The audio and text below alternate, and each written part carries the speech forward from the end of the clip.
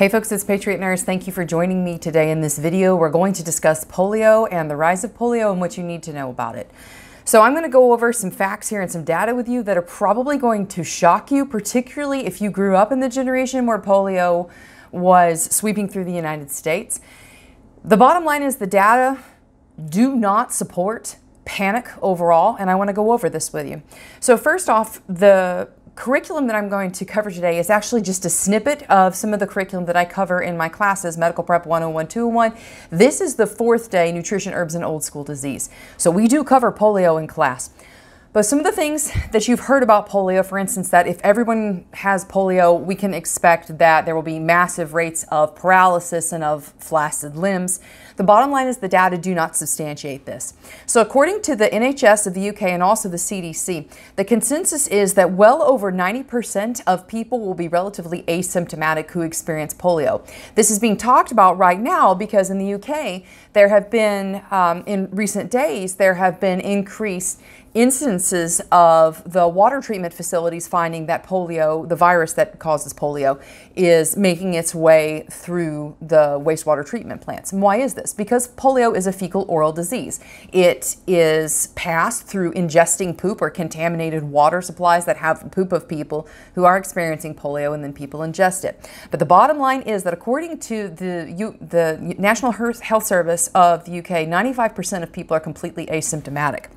Furthermore, there's some interesting stats from our own CDC here in the United States, and I will put a link to where you can find some of this information in the description box below. It's very, very interesting because it kind of flies in the face of what people would like to think about the role of vaccines and all of this. The wholesale aggregate of the data in the United States available on polio is in the form called the Pink Book, and I will link that.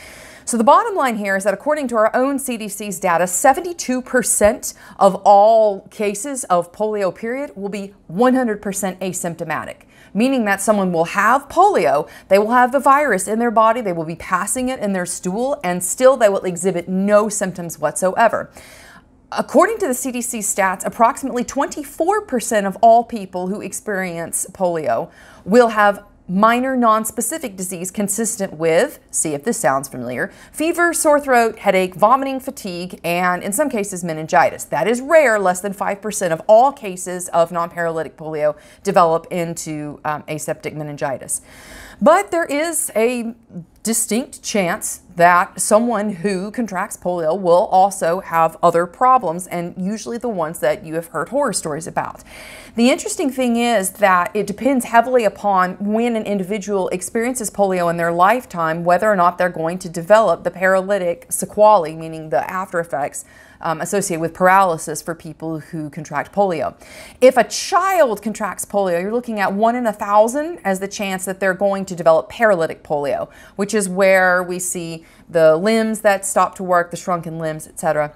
And then if an individual is an adult at the time that they contract polio, that risk goes up to 1 in 75. Now, interestingly enough, there are some risk factors associated with developing polio.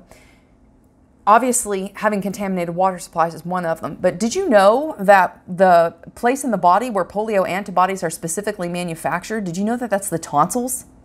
How many people do you know had their tonsils hacked out by a bunch of doctors who were doing the best medicine of the day and taking out functional organs, thinking that they knew better than God? Instead of telling people to eat diets that were better and less inflammatory, they decided they were going to go and cut on things that didn't need to be cut out. So again, the best medicine of the day has gotten a lot of people weaker and sicker.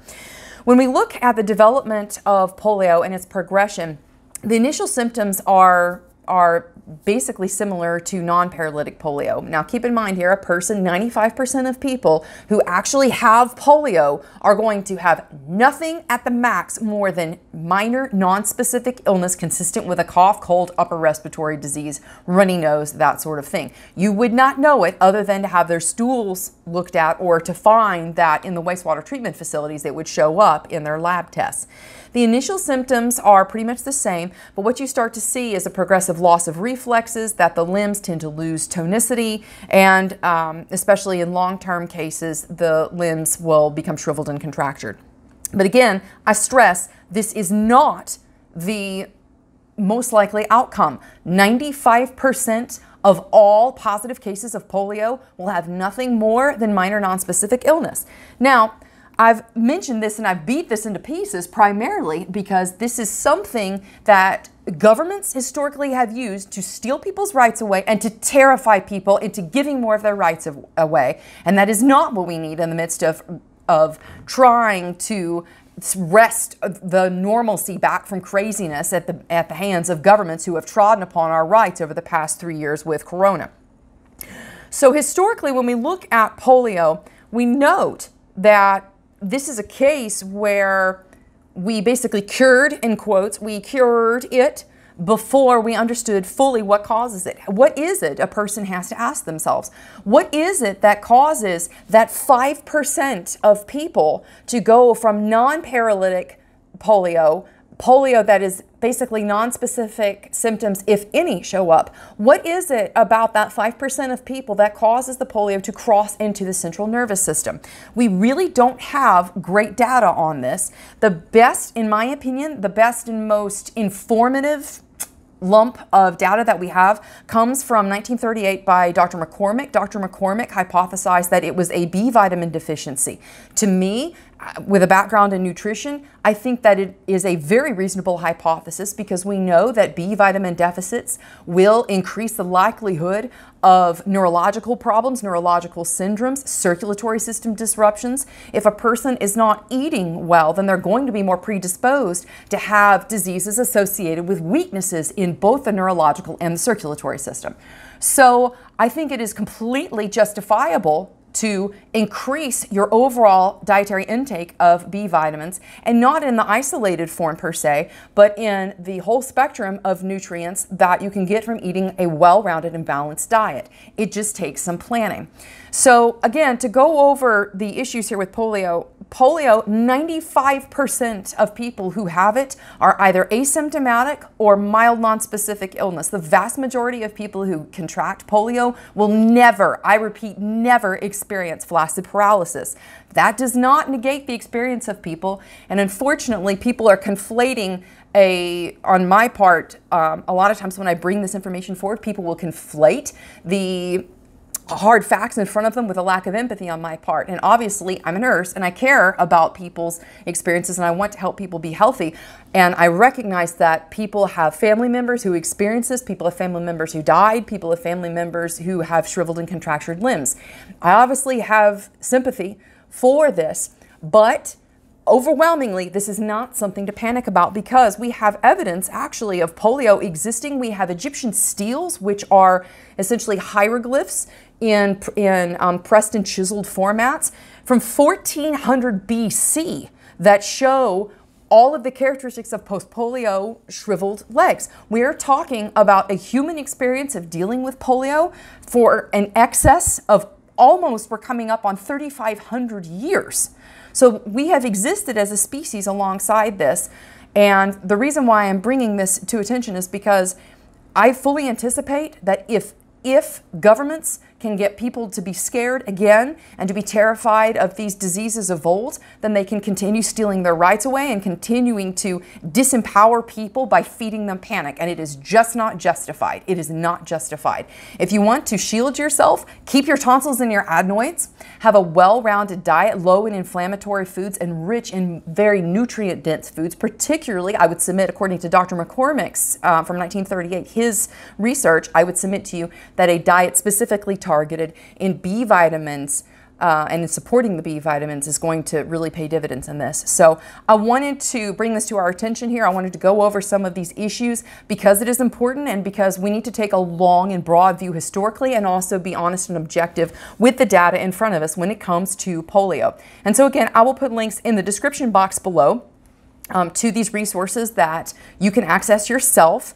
The CDC's official stats on polio are codified in what's known as the Pink Book, and I will put a link to that in the description box below. So if this is something that you're interested in and you like to be prepared, please consider coming and training with me or taking an online course. You've got two options here. If you want to study more on the nutrition, herbs, and old school disease, the diseases of old, that is something that I teach in my 4-day classes. And the next class that I'm teaching is in Kalispell, Montana in a couple weeks, Knoxville, Tennessee, Phoenix, Arizona, Milwaukee, Wisconsin, Keller, Texas. The full schedule is at the website, thepatriotnurse.com. If you'd like to train with me in an online format in more broad sense, then the 4-hour coursework is $129, and that link is down below. I wanted to put this information out there and encourage people really to go over the hard facts, to take away the fear factor, and to be honest about the problem and the situation in front of us. So I hope that was helpful for you all today. If you did enjoy the video, I hope you'll subscribe to me here on YouTube, Patriot Nurse. You can also support me on Patreon, Subscribestar, Cryptocurrency, and PayPal. I got links below. Please make sure that if you're subscribed that you have the bell button clicked and that you have left a comment recently, like even if it's just a period on every video, because YouTube is actively suppressing conservative content, yours truly included. And if you want to get this content out to people, you have to engage. That's the bottom line. So please like and subscribe and share this video and get this important information out, y'all. I hope that you have a very blessed weekend. May the Lord bless and keep you all. For now, it's Patriot Nurse signing off, and I'll see y'all later. Bye.